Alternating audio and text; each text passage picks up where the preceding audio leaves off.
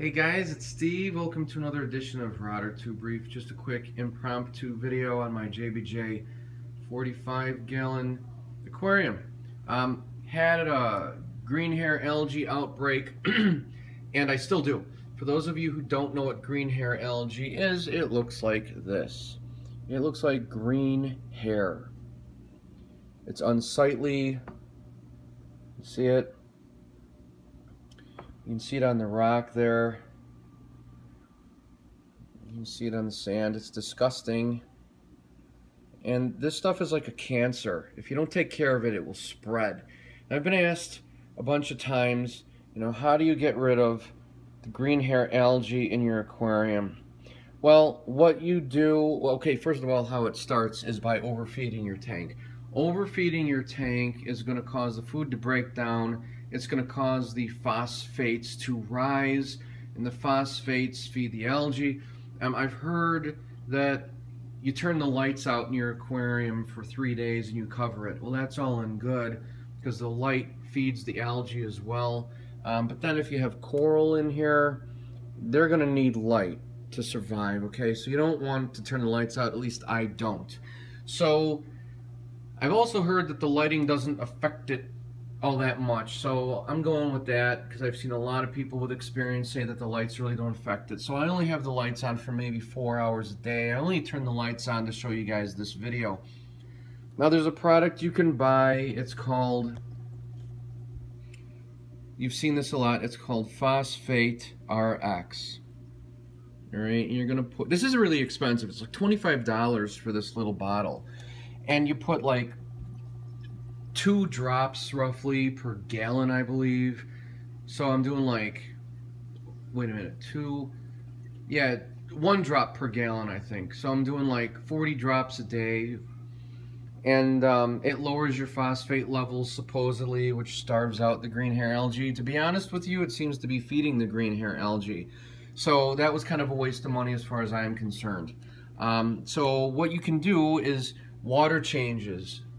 Regardless of the size of your tank, the more water changes you do, the larger water changes you do, the better. So I've been doing 15-gallon water changes in this 45-gallon, which it's about 40%, which is really good. And I've noticed when I do the water changes, the corals, they do perk up. I'm about to do a water change when I'm done with this video. Also, what I do is I just go in there by hand and I just pull out the green hair algae. It's not disgusting. It comes out pretty easily, and and I scrape the back of the tank. I got this scraper right here to scrape off the glass inside. I also go through. It's got an attachment with a little claw on it. I'll go through the sand with that to loosen it up, and then I'll scoop it out with the claw attachment, and I'll put it in a little bucket. It's kind of a pain in the ass. I also have a toothbrush that I'll go over the rock with a toothbrush, which is really monotonous. It's not on there too well. It's kind of easy to get out, but it's still a pain in the ass. So what I'm doing is, I'm like, screw it. I'm done with this. I'm not using this stuff anymore. I'm gonna put that down there and keep it. What I've done is just water changes and scraping it off with the toothbrush. Other than that, I went out last weekend and I bought myself some turbo snails. They eat this stuff. I also bought an emerald crab who's hiding at the moment. Emerald crab won't be too helpful, but he will get in the nooks and crannies. There's a turbo snail. You can get them in all shapes and sizes. They average about $3 to $4. Keep in mind though, once the green hair algae is gone, if you have a lot of these guys in your tank, they can starve. But there's plenty for them to feed on. Now there's a guy upside down. I do check the tank daily because these guys, they will fall off the glass once in a while, and if you don't fix them, they will die.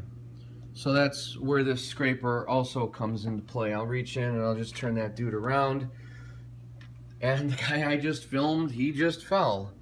There he is. He was on the glass, and he's on his side, so he probably won't get up. Let's see. I have 1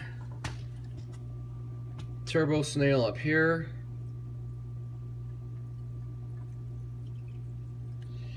And I have one down here. He's on his back. I gotta fix him.